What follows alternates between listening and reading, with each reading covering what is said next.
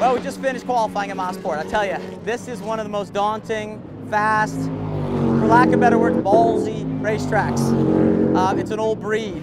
It's wickedly fast corners, and to go fast like in qualifying, you really have to suck it up. But the team's done ESM Patrón team's done a great job. We rolled off the truck well. We've been working on a new setup, and we made, I think, some really good changes for qualifying, and we qualified 4th. So it's a really good run for us. We always have our eye a little bit more towards the race, so we don't put everything into qualifying that maybe some of the other guys do, but I think it's a great spot for us, and just I think shows a lot of the momentum the team's getting right now.